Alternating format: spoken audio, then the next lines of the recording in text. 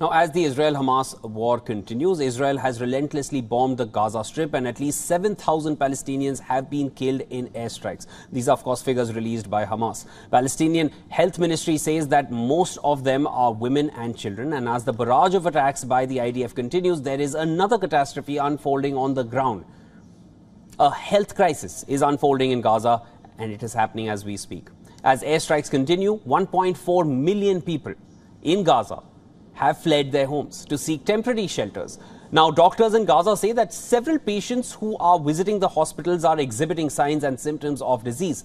The medical experts have pointed out to overcrowding and poor sanitation as the key factors which are triggering the spread of these diseases. رعب وخوف. احنا يعني قاعدين زي ما بقولوا حاملين روحنا على كفنا.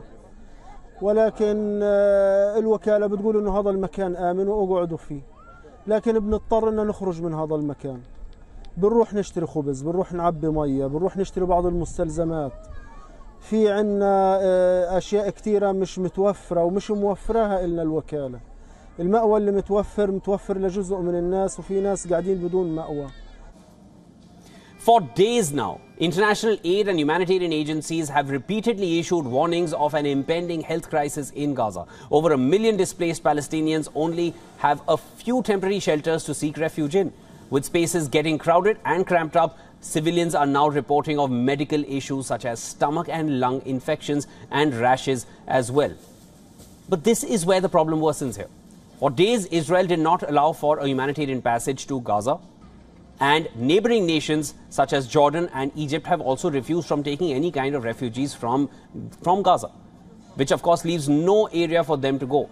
This after cutting off access to all essential supplies like food, water, medicines and electricity. When aid was finally allowed to be delivered to Gaza on 21st of October, the quantity of supplies is merely a drop in the ocean. Gaza is only twice the size of Washington, D.C. After Israel's military action in the region, a substantial part of the strip has been flattened. Acres are covered with debris, and for those who live to survive another day in these uncertain and volatile times, battling widespread diseases is yet another challenge that the region has to grapple with now.